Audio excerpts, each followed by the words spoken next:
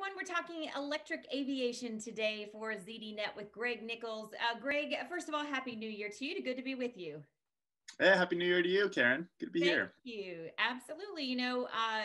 Electric aviation, something we haven't talked much about, but this was a big week in terms of announcements. What's going on here?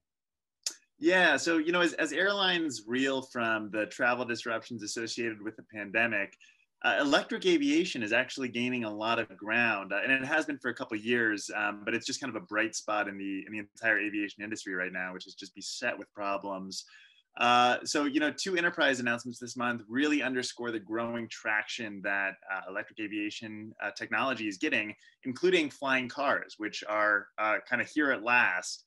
And all of this could really bring new efficiencies to air travel, especially for kind of shorter flights or short to mid-length flights. And just to give you some perspective here, Morgan Stanley estimates that sustainable air mobility, which is kind of the fancy byword for this sector, it's going to be worth 1.5 trillion by 2040. So there's a lot at stake here, and you can see why a lot of companies are really scrambling to get a foothold early on in the game in its development phase. So the first announcement comes from California-based Archer, a company that built itself as building the world's first all-electric airline around electric vertical takeoff and landing vehicles. And those are really to move people throughout the world's cities. So we're talking about kind of shorter hops with these vehicles that take off vertically and then can whisk you around in the air with electric propulsion, which is kind of a very cool concept. And Archer and Fiat Chrysler Automobiles, FCA for short, have entered into a supply chain agreement to enable Archer to really access FCA's low-cost supply logistics, as well as some really kind of deep know-how in composites manufacturing and engineering at large, which is kind of a good thing for a startup to have. Yeah, absolutely, Greg. And talk about the value, of that supply chain agreement, the value of it to a startup.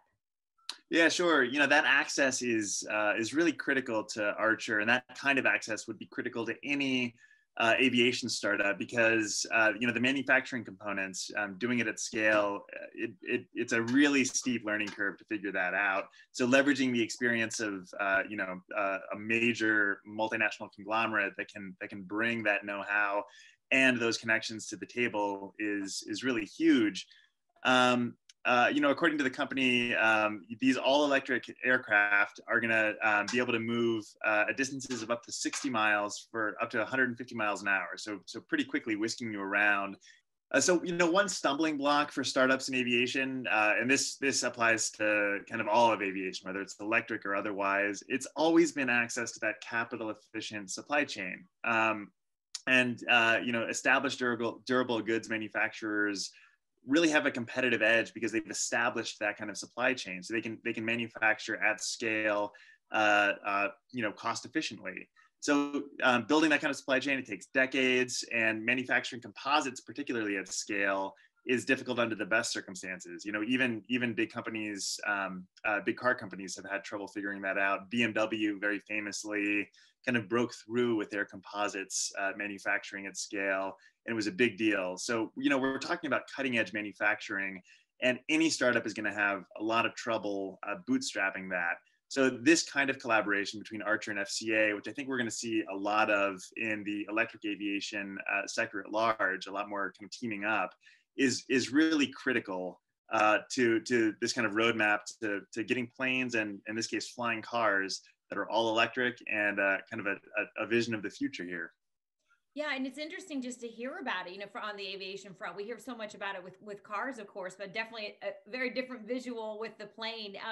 So before I let you go, though, Greg, two announcements that were made, though. What was the other one?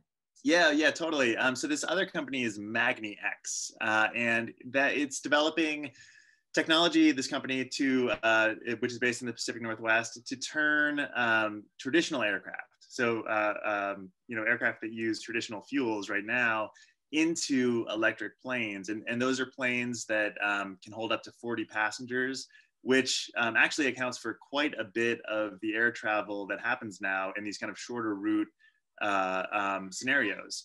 So the Washington State-based company had recently announced that it's consolidating its operations at a brand new 40,000 foot building in the Pacific Northwest to aid this mission it has of turning planes electric. So, you know, the CEO of magniX, whose name, apologies to him because I'm going to butcher it, but I believe it's Roy Genzarski. Hopefully I did that okay.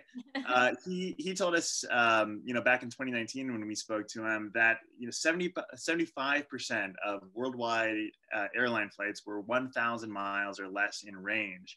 And that really puts all of those flights within the range of this magniX totally electric propulsion system, you know, coupled with emerging battery technologies, to allow a great deal of air flight to take place electronically, or electrically via electric propulsion, which is a real game changer, and would really kind of create a new face of the industry in a lot of ways, and should become the norm if technology continues to develop at the pace it is right now.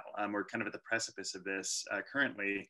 In fact, magniX is already teaming up with a local airline, Vancouver-based Harbour Air, which is, they build themselves as North America's largest seaplane airline. And Harbour Air is working on converting its entire fleet to electric aviation using magniX's conversions, which is really cool.